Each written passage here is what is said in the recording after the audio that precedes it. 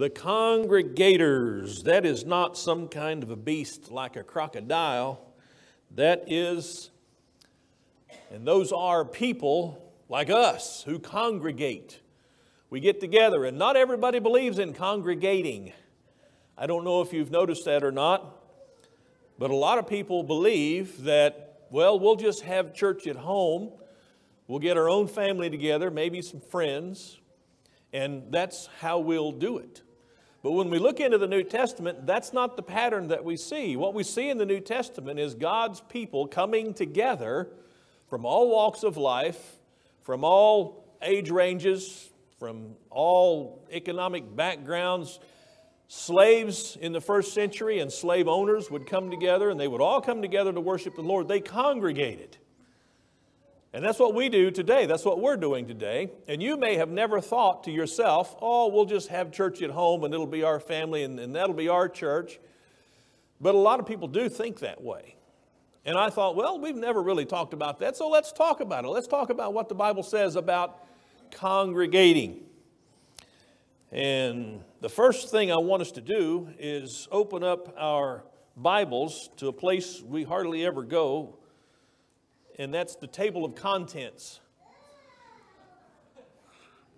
Go to the table of contents for the New Testament. And let me, if you will, make a point or two from this part of the Bible. Now, somebody might say, oh, Marty, that table of contents is not inspired. Well, stop and think about it. What is a table of contents but a listing of every writing that's in the New Testament, and who decided that we would have those but God? So I think the table of contents is inspired. And there you go. We'll argue about it later if you want to, but you'll lose. So. Looking at the table of contents, look at some of the names of these letters we have in here. Start with Romans. Why do we have a letter called Romans? Because it was a letter written to the church at Rome. That's why we have that letter. Look next at 1st and 2nd Corinthians. Why do we have these two letters written that are called Corinthians? Well, because there was a church at Corinth, and these letters were written to that church, to that congregation, if you will. And then there is Galatians. And if you start reading the letter to the Galatians, it says this is the churches in Galatia. So there were several churches, several congregations in the area of Galatia. Then we've got Ephesians. Why does that letter exist? Well, there was a church established in the city of Ephesus, and this letter is written to that church. What's next? You see where I'm going with this? Okay, so I'm just going to finish this sermon and we'll give the invitation song, because it's already been established that there were congregations of the church in the New Testament, and the very table of contents of the New Testament seems to me to establish that fact. But I'm not going to stop there. You know better than that. And I know you might look at this table of contents like I did, and I say, well, yeah, but there are other letters in here that are not written to the church, like 1st and 2nd Timothy. That was not written to the church. Who was it written to? Duh, it was written to Timothy. But why were those letters written to Timothy? Go to 1 Timothy chapter 3, 1 Timothy chapter 3. And you've probably already figured it out. But let's look at 1 Timothy chapter 3, verses 14 and 15. Paul writes to Timothy, and he says, I'm writing these things to you, hoping to come to you before long, but in case I am delayed, I write so that, anytime you see those two English words together in the text of Scripture, pay attention, because he's giving us the reason. So that, I'm writing this so that you will know how one ought to conduct himself in the what? In the household of God, which is the church of the living God, the pillar and support of the truth. Why was Paul writing to Timothy? Timothy was a minister. Who was he ministering to? He was ministering to the church. That's why he was writing these letters. And he said, I'm writing to you so that you'll know how to conduct yourself in the household of God. What is a household? Well, that's what's considered a family. Household, family. We're talking about family this quarter, are we not? We are a family that congregates. We get together with one another, not just because we stood around someday and said, you know what, we ought to get together. No, because this is what we're taught to do in the New Testament. This is what we're exampled for, or what the examples show us in the New Testament. So this we've got from 1 Timothy. But look also at Titus, because Titus wasn't written to a church. Titus was written to a guy. Written to Titus, another minister, another evangelist. Look what it says in Titus chapter 1 and verse 5. Paul says, I'm writing to you, Titus, for this reason. I left you in Crete, that you would set in order what remains and appoint elders in every city as I directed you. Elders in every city. What's an elder? What's another name for an elder? A shepherd. What does a shepherd need to have to be a shepherd? Sheep. Now, how many of you know that shepherds like to have their sheep scattered all over the place? No, that doesn't work, does it? You put your sheep in a flock. And it's interesting to me that God continually speaks of His people as sheep and the leaders of His people as shepherds. If that's all we had, if all we had was God's viewpoint of us and the leaders in the church as shepherds and the members as sheep, then we would see, oh, God wants us to be flocks, to be organized, to be together, to hang together. Well, that's Titus. Well, what about Philemon? It's only one chapter. It's written to a guy. But look what it says in Philemon, chapter 1. Did you get that? Chapter 1. Verse 2. Well, we'll start verse 1. Paul, a prisoner of Christ Jesus, and Timothy, our brother, to Philemon, our brother and fellow worker, and to Apphia, our sister, and to Archippus, our fellow soldier, and what? And to the church in your house. The church met in their house. Now, this wasn't their own little tiny family group trying to pull away from everybody else. This was the church, the congregation in that location that met in their house. That's what that's all about. And then you look at Hebrews, because Hebrews wasn't written to a specific congregation. You see in the introduction, it's written to the people of God who are Hebrews. They're Christians now, but they're from a Hebrew background. And this letter is written to them to encourage them not to go back to Judaism. But what does Hebrews say in chapter 10? This is the text that we often hear when sermons about the assembly come up. Hebrews chapter 10, look at verse 24. Let us consider. What does it mean to consider? That means you stop and think about it.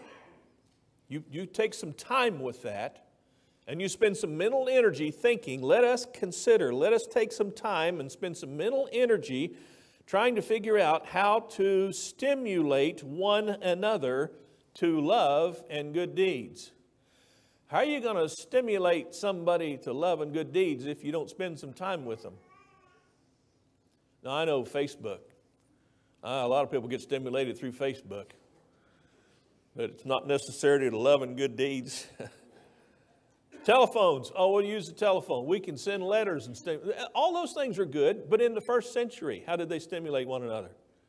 They got together and they influenced one another. And they so impacted one another's lives. It's almost as if they thought they were supposed to be like salt or something, having an impact on other people. Or as if they were supposed to be a light in a dark world. They kind of, I don't know where they get ideas like that, but that's kind of what they had. And so this writer is saying, let's think about how to stimulate one another to love and good deeds, not forsaking our own assembling together, as is the habit of some.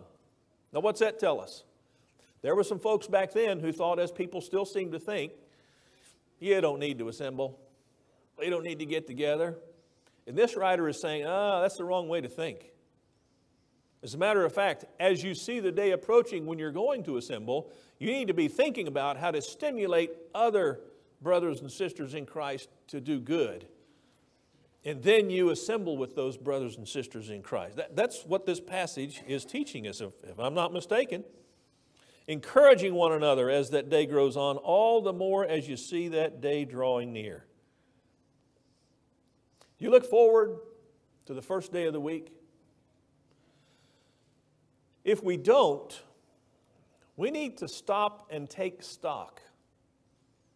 I know, especially if you've got little kids, Sunday can be such a pain. Did I say that? Any amens? You bunch of chickens. You know it can be a pain because, wow, man. And there are things we can do to try to alleviate that. When our kids were little, we tried to figure some things out. We did for ourselves what verse 24 said. We stopped and we considered, okay, how can we make this easier? How can we do this better? Maybe we can start getting ready for Sunday on Saturday night. Maybe we can pick out and have the kids pick out, what are you going to wear tomorrow when we get up and go to church, and have the kids pick those things out. What are you going to eat for breakfast? And then don't stay up until 3 o'clock in the morning watching the movie on PBS that you've seen 47 times. See, that's a word of agreement right there, I would say. Say, put those parents in bed. All I'm saying is, stop and think about that. How are we going to provoke one another to good works, and how are we going to provoke ourselves to good work? We need to make some plans, do some planning, so that Sunday doesn't turn out to be the big fiasco that it could be. Now, if it turns out that your Sunday is a fiasco anyway, still assemble. You say, well, my kids are going to be cranky. They've had too much sugar, and they didn't get enough sleep, and they're just going to be distractions. No, bring them. Do I hear any amens? Bring them. Get them in here. We can live with distractions. What we can't live without is your children not being part of our assembly, not being part of our congregation. We want them to grow up here. We want them to know us. We want them to know these are the people that love me and care for me. And when you see that happening in the building, isn't it heartwarming to see people who aren't the parents or the grandparents of little kids visiting with little kids and playing with little kids and aggravating the little kids and doing what we do with little kids and giving them suckers so they'll go home and run circles around their parents because they've got sugar in it? Okay. Yeah, it's great. Now, that would never happen. That would never happen if we didn't get together. And whose idea is it to get together? It's God's idea. I remember, and let me make a disclaimer, I do not in any way, shape, or form want to put any pressure on our children because they do so well to come and see us and visit with us. But I know now that our two girls being married have obligations with in-laws, and that's fantastic. They should be just as obligated with them as they are with us. But I do want to say that just a few years ago, we had a Christmas, and the kids were there. And we were just together. And I don't remember what we ate. I don't remember what the presents were. I don't remember what the decorations were. But as a father, I just remember sitting in the living room of our home, just looking around, and here's our kids. Now, you talk about a blessing for a father. I'm testifying to you. It doesn't get any better than that. And the rest of the fathers in here will tell you the same thing. So I'm thinking with God, how great is it in His eyes when the first day of the week, the day that John called, I believe he called it Sunday, the first day of the week, called it the Lord's Day. And we have decided that on the Lord's Day, we're going to be together. Doesn't matter what happens, we're going to be together.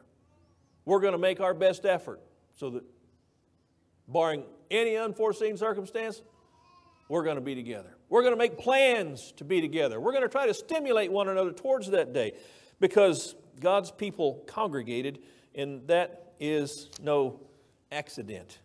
Well, this is the letter to the Hebrews we've been reading from here, but look also at James.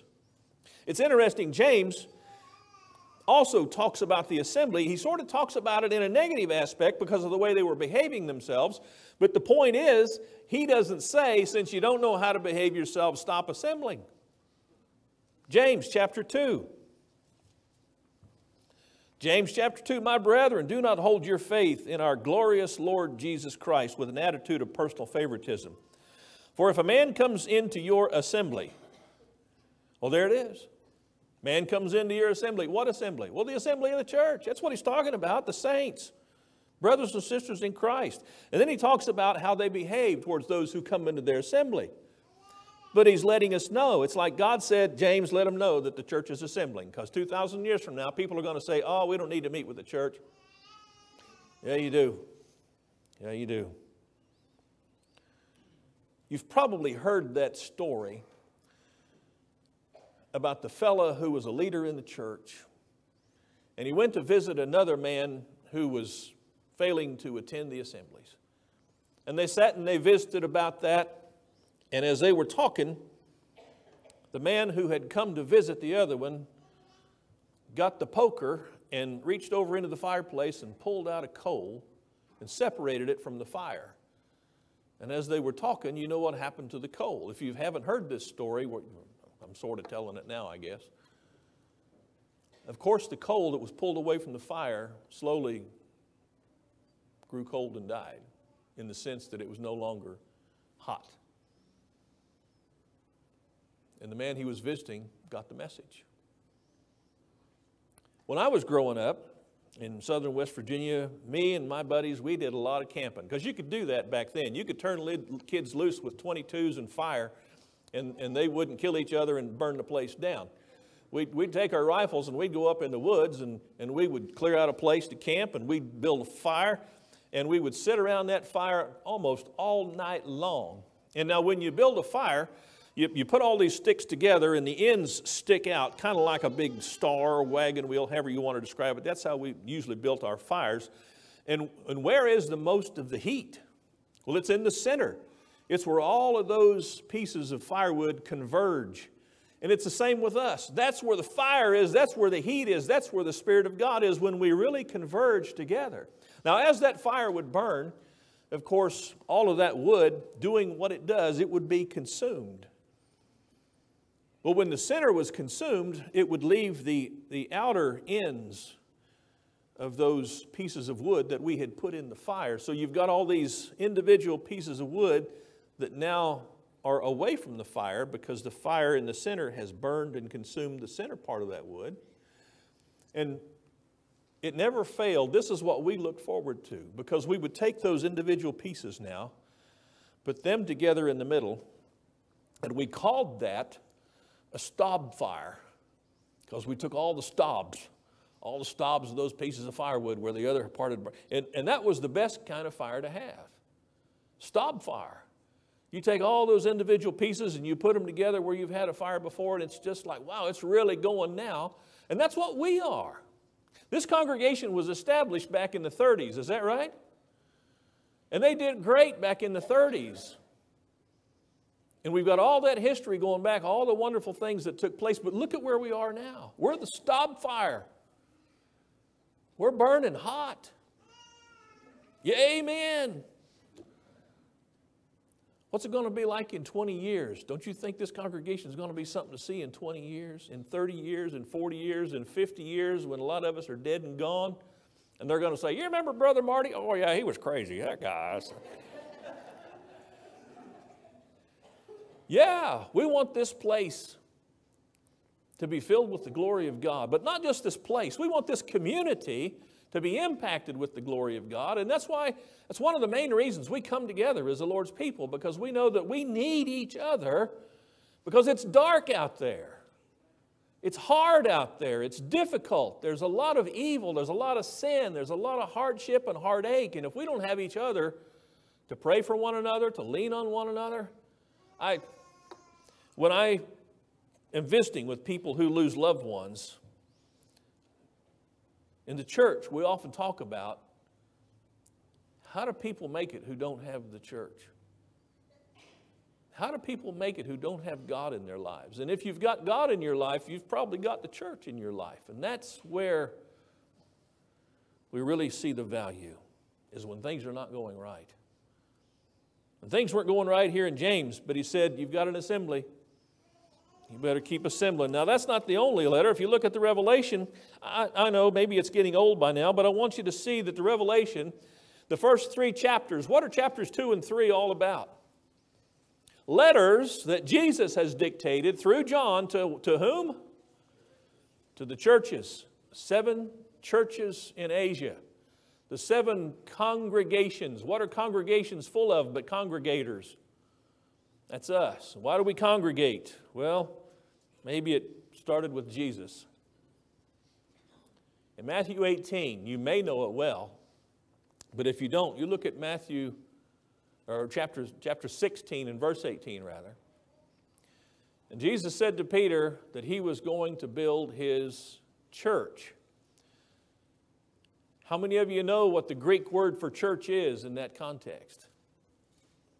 The Greek word is ekklesia. And I don't talk about the Greek and the Hebrew a whole lot because a lot of the time when you're looking at the Greek and the Hebrew, it just, what we've got in English is a very good translation. But this is a very interesting word to me. The word ekklesia, that is normally translated church, literally means a called out assembly. So Jesus says to Peter, Peter, I'm going to build my called out assembly. Now, it's one thing to be called out. What are we called out by? Called out by the gospel. You heard the gospel and you said, that gospel's for me. I've got sin. I've got guilt. I've got to have somebody take care of this because I can't take care of that on my own. Like Dwayne was saying during the Lord's Supper. We worry about sin and now we don't have to because Jesus has paid the price and taken it away. So we're called out of the world, called out of darkness, called out of sin through the gospel. But what are we called out? We're called out as an assembly. We get together. There's so many things in the New Testament that we could go to and say, well, this shows that we're supposed to assemble. That shows we're supposed to assemble. Just the idea of shepherds and sheep, like we talked about earlier. Just the fact that in some of these letters, he said, now when you get this letter, you read it to the congregation, and then you read the letter that came to the church of the Laodiceans. And back and forth, they're reading these letters. Because they didn't have, you didn't get a PDF. You didn't get the letter. We'll just scan this, and then we'll email it to everybody, and they'll have it. How did everybody get that letter? Well, the church came together and they read that letter. Wouldn't that be cool? Get a letter from an apostle of Jesus, an apostle that Jesus chose, and you sit down together and you're hearing this letter read for the first time. You've never heard it before, but this is a word from God coming through one of his son's apostles. That's the way they did it. And they would say, can I have access to that? I'd like to copy that letter down. And then you, with your own hand, you write that letter out. And what do you do with that letter? Well, you study it, and then you show it to other people, and you may mail it to your friends and family elsewhere because they did have a mailing system. And when they would get that letter, they would get together and they would read it. That's what people did. I'm not against our present culture, but I think we've lost some stuff. I think we've lost some of the natural sense of family that we used to have. And I know I'm not trying to say that the old days were better. I'm just saying that they're different, and we need to be aware that they're different. Because today, you got your car, and it used to be you'd ride around with your windows down, and you could yell at people and holler at them, hey, what's going on out there? Honk the horn, put your arm out the window. Now we keep our windows rolled up. Why? Because air conditioning. Air conditioning's great. Anybody for air conditioning?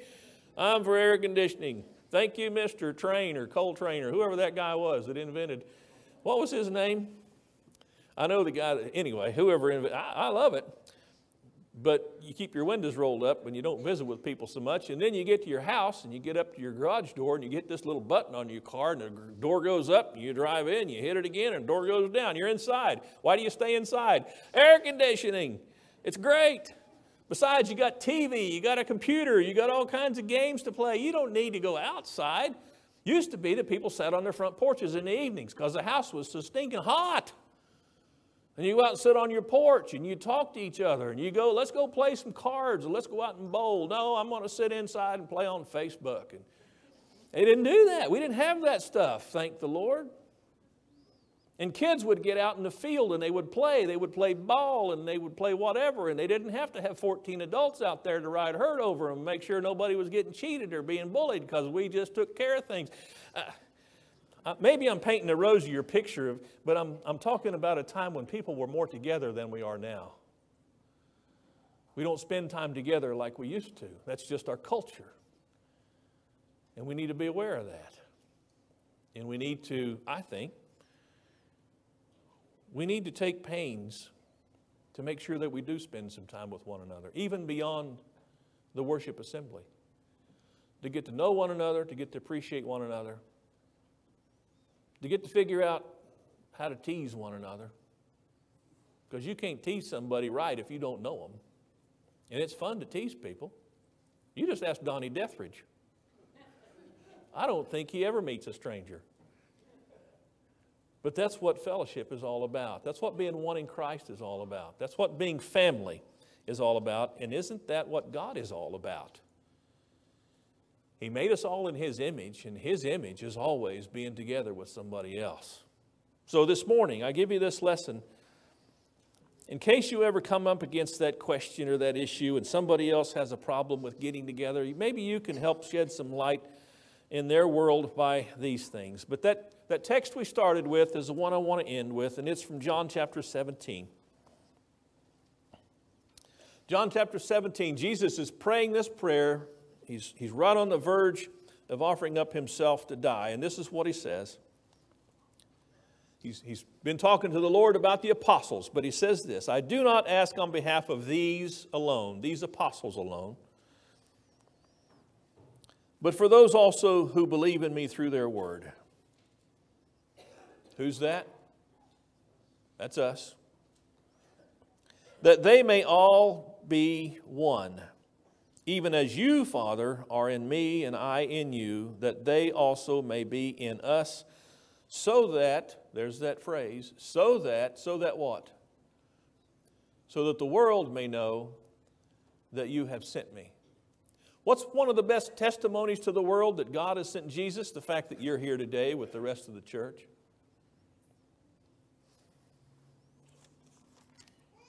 The glory which you've given me, I've given to them, that they may be one, just as we are one. I in them, you in me, that they may be perfected in unity, so that the world may know, there He says it again, that you sent me and loved them, even as you have loved me. Do we love each other? Oh yeah, I think we do. It shows when we're here. That's one of the reasons I like to be here. And I thank you for coming. I know you haven't come for me, you've come for the Lord, but you benefit me. We benefit each other. And so I praise God for His plan for us to get together. Let's pray. Lord, we lift our hearts to you. We've been doing that for a while now, but we lift them up now specifically to thank you for this plan that we would come together. Thank you for your plan to draw us out of ourselves and into the lives of other people. Thank you for this plan that helps us to focus on what's going on with other folks whom we need to learn how to serve rather than simply being self-serving. Thank you for this plan that helps us to become so much larger than we ever could have been, simply focusing on ourselves. Thank you, and help us to keep this plan. In Jesus' name, amen.